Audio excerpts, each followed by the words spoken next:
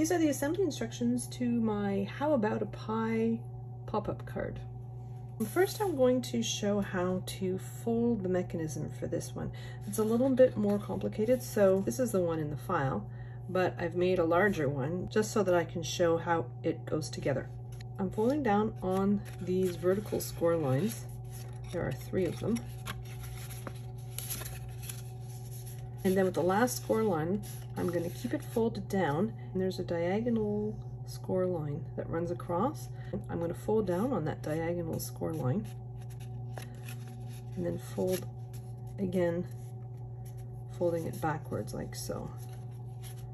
And so that will create a little triangle at the top here. So you've got the vertical line, and then you've got 2 diagonal lines like so. Then there's a score line here between the curved piece and the panel on the side, and I'm just folding down on it. So with my index finger from the back, I'm just pushing on that middle score line on the triangle, and then just folding that piece down. This triangular piece folds forwards like so. So next I'm putting glue straight up from the point. So this little notch here, I'm glue straight up from that point all the way along right to my score line, and I'm going to fold this piece over. Now, when I collapse that center triangle, it brings that piece over like so. So when it's installed in the card, it does that rotating motion. And so that's how this mechanism goes together.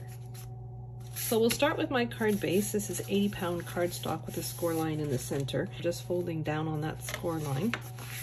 Then I have my decorative panels. So these panels make my base a little sturdier. So I have some 80-pound cardstock in green. And then I have my red check. So this is a digital pattern that I printed on 80-pound cardstock. I'm just going to glue those down. So now that I've decorated my card base, I'm going to fold my mechanism exactly the way I showed earlier. So I'm folding on my score lines. I'm going to keep this panel folded down. I'm folding on that diagonal score line forward and backward.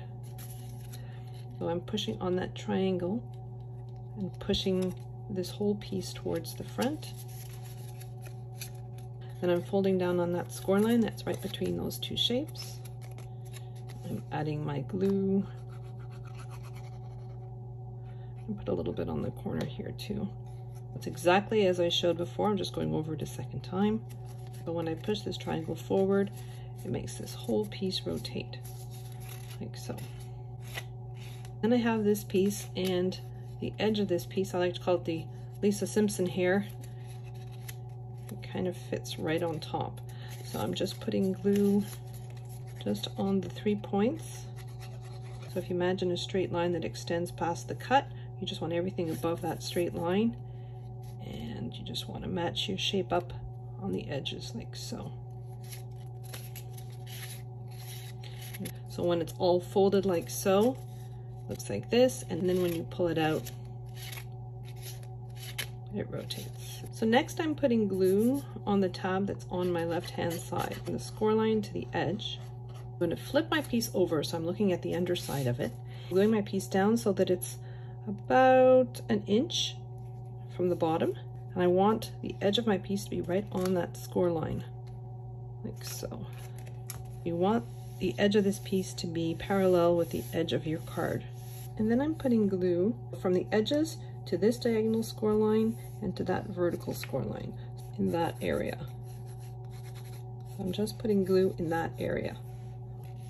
And then I'm folding my mechanism down. So you want this piece that you've put glue on to be folded underneath your mechanism. And then I'm closing my card, and I'm applying a little bit of pressure where that glue is. So I can feel it, it's approximately here. I'm just applying a little bit of pressure to make sure that that glue takes. So then when you open it, so now I'm working on the mechanism for the bottle that pops up. I have this strip with a score line at the bottom to create the tab, and then 2 score lines on the end that create a triangular shape with a tab. So I have some decorative pieces to glue on top. I'm just gluing my pattern cardstock to my green cardstock. I'm gluing this to the left hand side of my mechanism. If I fold down on those score lines, it fits right within the score lines. And I have my little triangular piece, and that fits right here, right beside. I should probably have put these on before I installed the mechanism, but I have these 2 pieces. It's not too difficult to slip it right underneath, just like so. And this piece fits like so on the end. So next, I'm going to put glue on the bottom tab. My tab is going to be parallel to the edge of the card, and that little point on my triangle is right on the score line. I'm going to fold that triangular piece flat, and I'm just putting glue on my tab, and then I'm going to close my card down and apply pressure where I can feel that tab just until that glue takes. Next, I'm going to take this little tab.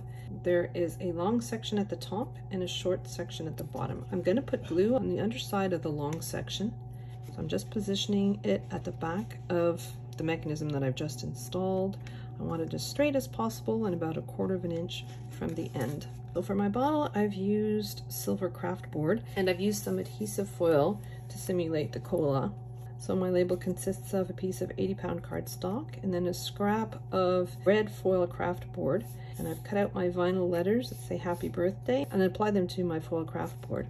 Gluing my label together, gluing that onto my bottle, tiny little cap, which I've also cut out of foil craft board.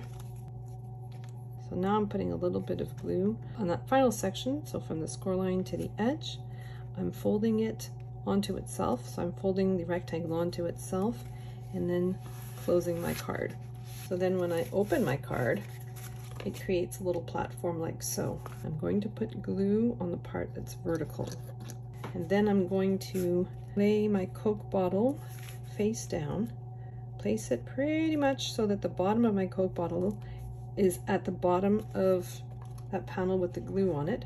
I want it more or less centered on the panel. Then I'm going to close my card and apply pressure. Open up the card, the bottle pops up. So next I have my pizza.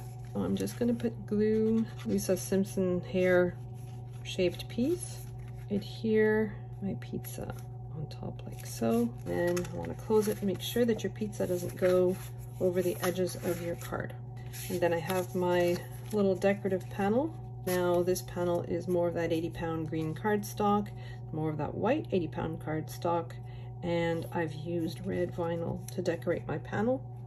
I'm just going to glue that down. And then I have my pizza cutter. It's on a black cardstock base. This is more of that silver craft board, making sure that that little lip is where the handle is. This is just regular cardstock.